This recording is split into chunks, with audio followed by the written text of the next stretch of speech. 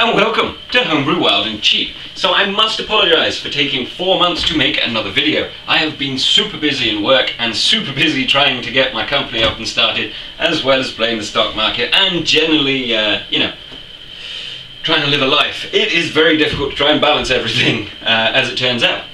So, what I'm going to be doing, because I have been keeping kind of tab on the comments, thanks to my shiny new phone instead of the potato that would barely send a text message. So I'm going to be doing a brew diary. This is going to take approximately 30 days. That means that we're going to be making a sweet wine. So at the end of the 30 days, when we put it in the bottle, you are able to drink it. It's not bad. It will get better with age, but at the same time, sometimes you just got to have a quick drink. So, what I'm going to be using is Perfectly Imperfect mixed berries from Tesco's. The total cost for 2 kilos of this mixed fruit, which is strawberries, raspberries and blackberries, was £7. That's not so bad. I've got a huge tub of sugar, but I'll only be using a kilo, so I've got a kilo bag to one side. That's going to boost up the alcohol, because who wants to have a 3% alcohol, or less? Maybe you do. That's up to you. We're going to be using, funny enough, I'm going to be showing you the sterilizing process, the making everything, basically from start to finish in this brew diary. So, without further ado, I suppose we should get started. So, the first step that you are going to need to do in any brewing endeavor is sterilizing. It's on the go. So, sterilizing, as you know, I do like the simple things in life. Dish soap, bleach, can't go wrong with it. It's worked for countless amounts of homebrew, and it's going to keep working for countless amounts of homebrew. If you don't want to use bleach, you can use the sanitizery stuff I just got here. You can use Camden tablets. Supposedly these are good for sterilizing. The times that I've tried it, they don't really do what I want it to do. Just personally, I have had more failure with this than with good old-fashioned bleach, so it's up to you. Or you can use that Star San no-wash sanitizer, that does the same thing. Now, it's very important that you need to sterilize stuff, because we want to give our yeast a fighting chance to outpopulate everything else and kill it with the alcohol goodness, so we don't get mold or anything like that. So, very simply, we've got dish soap, which is fairy, and you just pour a little bit in, like so, and then you've got bleach. Good old bleach. So if you read instructions on the side, it will tell you it's approximately 6 bases directly. There we go. We are working on the idea of work surfaces, bins and floors. So that is approximately 300 ml of bleach to 5 litres of water. Yay! So, in it goes. To the top. This is my other jug here, which I'm going to be using to sterilize my airlocks. So I went and bought some cheesy airlocks, because I was actually gifted a load more of these demijohn bottles, so it seems rude not to use them. So in goes a lovely glug. And this is just going to help sterilize and help everything outperform. Get that bleach away, don't drink it, get out of the way. Pretty. So the reason that I've put the bleach in first and done this is because sterilizing usually takes the longest. To make sure everything is super sterile, leave it for about 20 minutes.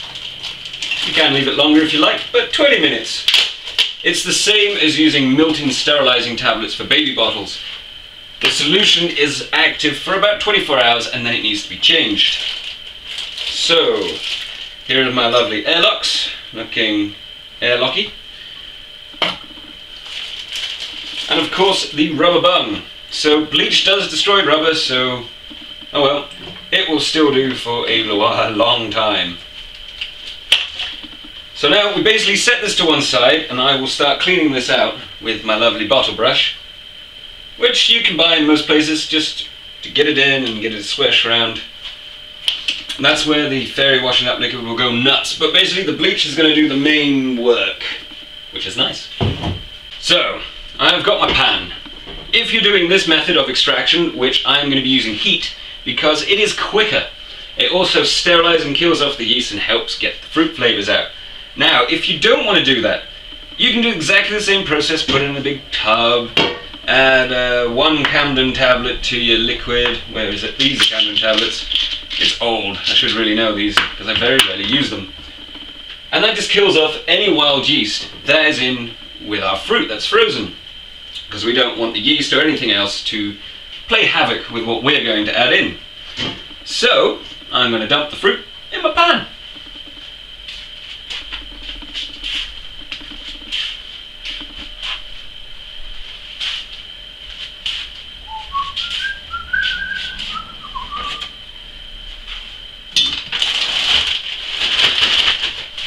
Yummy!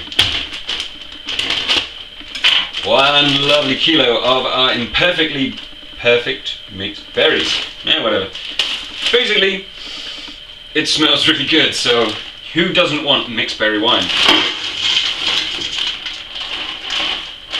And the fact that it was kind of cheap, even better.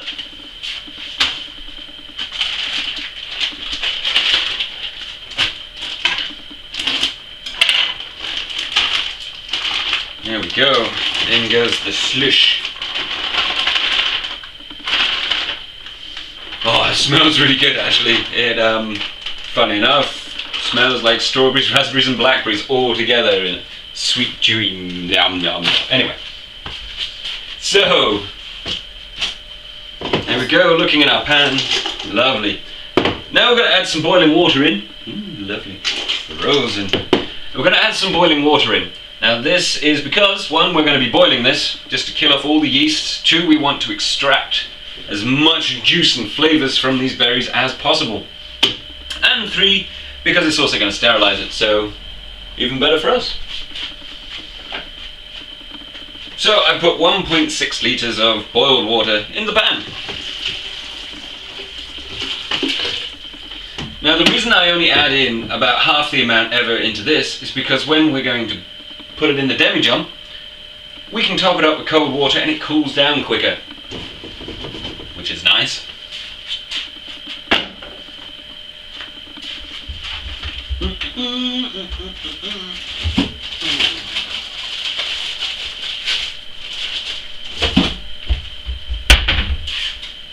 Right, so we have now got a, well, it's actually only semi-warm because the boiling water counteracted the ice, so it's kind of evened out. But it's just a mushy pulp right now. So on the hob it goes, and we're going to boil it. Heat it up, because it's going to destroy the fibres and the structures of the berries that have gone in there, so we can take it out. You can ferment on the pulp. Yeah. You can ferment on the pulp if you like, but you're not going to get as much alcohol in the finished product, mainly because this is going to take up room in your demijohn. So yeah, to answer some of the questions as we go that I've come across that I haven't answered to. And I'm going to do my usual. Right, it has now come to the boil. I have now turned it off. It smells fantastic. So, at this point, you have got a lot of options that you can add in. You could add in, for instance, pectolase when this is cooled down to about 20 degrees. And what the pectolase will do will help clear out the pectin, destroy it down, break it down into smaller bits so you don't get pectin haze. I'm not worried about pectin haze. If you are, then you add in 1 teaspoon of this to this when this is cooled down to about 20 degrees or room temperature. And that will make sure your wine is lovely and clear. But since this is going to be a sweet, quick drinking berry wine, I'm not going to worry about the pectolase. It's not needed. Just so you know, you can make additions to your wine to give it extra body, extra flavour, extra everything. One of those, the ones that I would recommend if you want to go a little bit more fancy, is spending the £2.50 and getting this. This is from Wilkinson's, or Wilco, and this is grape juice concentrate, specially designed for wine using wine grapes. Obviously not the best wine grapes, otherwise they would be turned into wine, I presume. So, but you add these into fruit wine to give it more body, a little bit more sugar, and because grapes contain all the nutrients that are needed for yeast to ferment, it also adds in extra nutrients. Lovely. Fortunately, I've been adding, because of this berry mix, I've got strawberries in here. And I have found personally that strawberries in a strawberry wine do not need nutrients. The strawberries contain all of the nutrients that the yeast needs. And yeah, basically adding in the yeast nutrient into strawberry wine makes it explode and makes it very volatile. It all pukes out the top. Not what I'm after. And it only really does it for the first 24 or 48 hours while using nutrient. There's enough in here, so I'm not going to use that. It's up to you if you want to use it, but I'm not going to. For this particular wine, it is simple. That's what we're going for. So, while this is cooling down, I've got my demijohn over here, which I have just left for the last 25-ish, no, 30 minutes now, because funny enough, it took a few takes. And now I'm going to sterilize and clean this. Well, finish sterilizing and cleaning it. Let's get it right, you know. We are over by my lovely sink. Lovely. And I've got my demijohn, which has been sterilized. As you can see, the dish soap that I put in has dissolved into the liquid.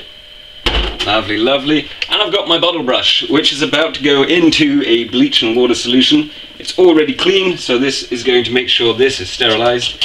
And basically, I'm going to go around and beat the big Jesus out of it. Being careful not to get bleach in your eyes.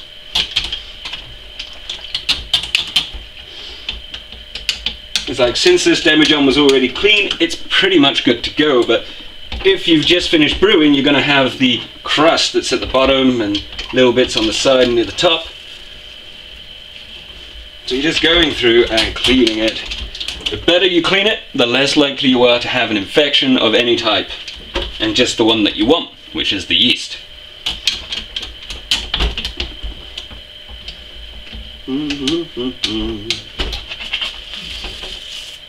There we go. When you remove the brush, I put my hands over it because it will flick. Bleach and washing up liquid. And I have lost many a t-shirt doing that. So just bear that in mind.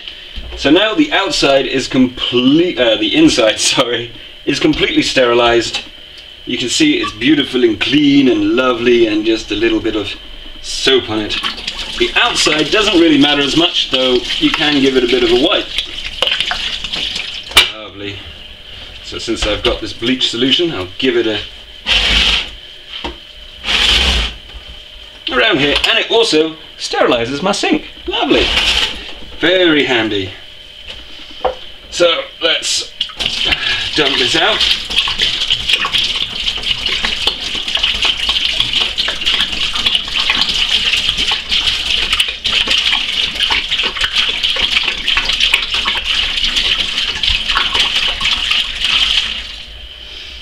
And now we've got a lovely, pretty clean stuff. So we're pretty clean stuff. There. Now we have a pretty clean demijohn. I'm going to rinse it out to remove all the bubbles and the traces of soap, because I don't want them in there. I don't know about you, but soap, wine doesn't sound that tasty.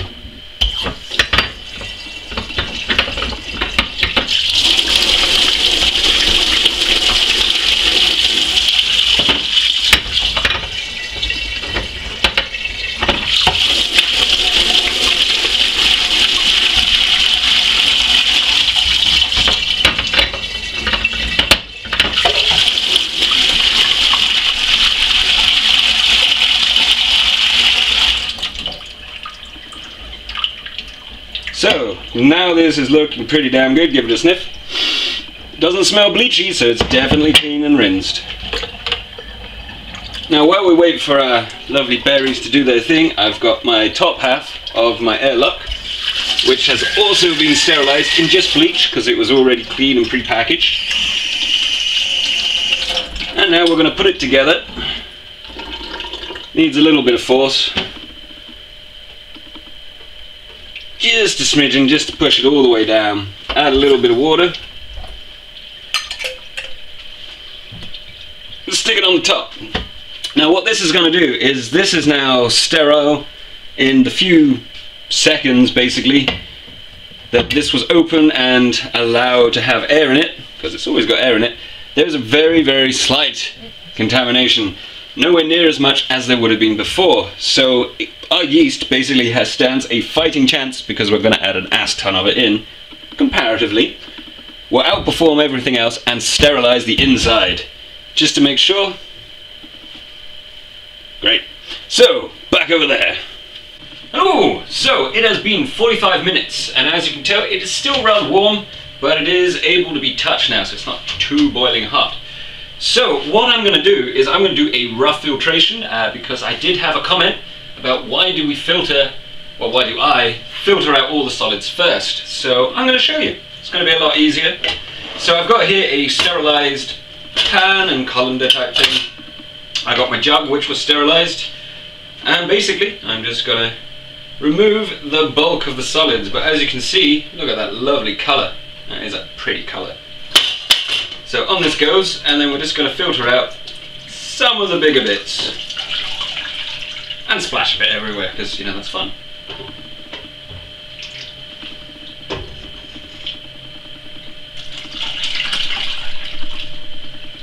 There we go. So basically I just have to let this drain through, and then out the bottom should be mostly strained. The large chunks will be removed, which is pretty nice. And then basically we're going to add it into our nice demijohn. It is a bit warm, but it should be fine.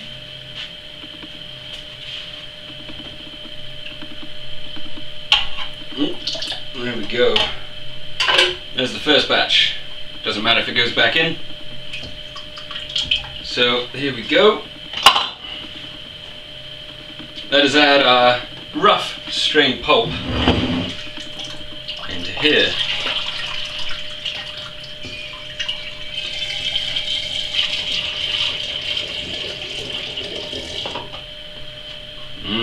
Yummy.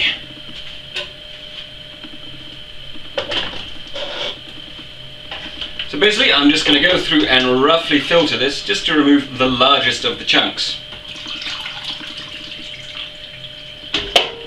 Got my little spoon so I can move the smaller bits out of the way. Yummy. And basically I'm just going to keep doing this until this is filled up and this is empty. I'll see you in a couple. So, this is what it looks like after you finish filtering it roughly and putting it in the demijohn. Now there are lots of bits in here. I mean, I'll bring this a bit closer. You may be able to see, hopefully you can see all these little seedy pippy things in here. So I've left these in on purpose instead of filtering them out, so you'll actually see what's going to happen over the course of the month as this brews. So first things first, I'm going to top this up to the rim here. And the reason I'm doing that is so I get 4.5 litres or 1 UK gallon.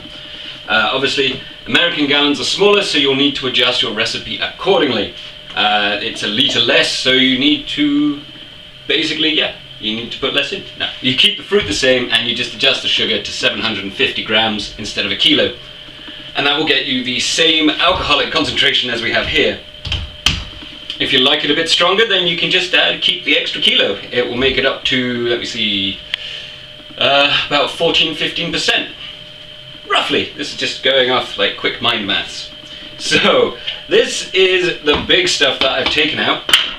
As you can see here, it's not that much considering there was 2 kilos of fruit. This is now basically warm mush, which I'm going to store and keep in the freezer because I'm going to be doing another video with it. Yay! So I'm going to top this up with some fresh cold water from my lovely, what's it called? Jug! That's the word. So I've got my water, which I used from my sterilized jug from the beginning where I sterilized this. This was sterile at the time.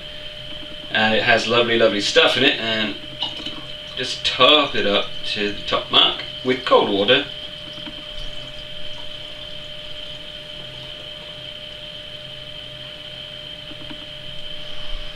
And there we go. So now I have to put this on and leave this to cool down to pitching temperature. It's nearly there. It's still a little bit warm. Right, so this is now cooled down to about 20 odd degrees. Roughly. It's very slightly warm, but it is in acceptable tolerances for yeast because it's under 30, depending on your yeast strain. But yeah, this is basically, it's about 22, 23 degrees, fine for pitching yeast. So what I've got here is I've got express wine yeast compound. Ooh, yeah. So it is basically, it's already got most of the stuff already in it. If not, you can use normal yeast. I would suggest doing a berry wine using a red wine yeast, mainly like a Bordeaux. It will ferment slightly slower, but you will get more of a fruity taste that comes from the yeast. For simplicity, I've got this because you can buy it for like £1 and it does everything. Bit like Universal. So it is a very simple case. I've already sterilised my worktop again, hence why it's not red and covered in gloop. And I've got my clean spoon and I've got my brand new yeast. So basically, I'm going to take a teaspoon of this, approximately, and just dump it in. A little bit went over the side. And that's basically it pitched. So on goes the airlock. Give it a little swirl. And in theory, in about 20 minutes, this is going to start activating the yeast and it will start to divide and be lovely. So, that's all added in. Let's get our hydrometer, which I just have to go and wash. I had to wash it, it's because I sterilised it and hadn't cleaned off the bleach. So, it's up to the rim here. Normally you use one of those little testing things, but I prefer this. So let's see what our potential alcohol could possibly be. Well, we're in the blue, and it says 70. Which is, funny enough, came out at 11% potential alcohol here. So that is 1.070. There we go.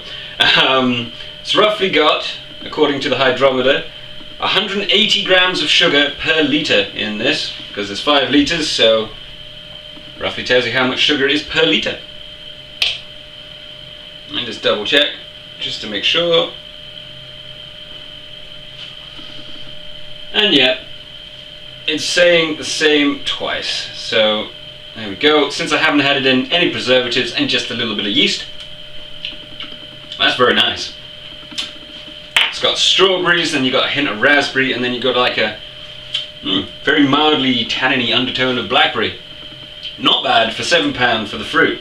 So on goes our lovely airlock. See, my brain isn't working now. So on goes the airlock, and basically I'm going to come back later on and we're going to start the video diary. So you get to see this from start to finish, see what happens if you ferment on unfiltered pulp, and hopefully this is going to, yeah, you're going to love it. That's the plan. If not,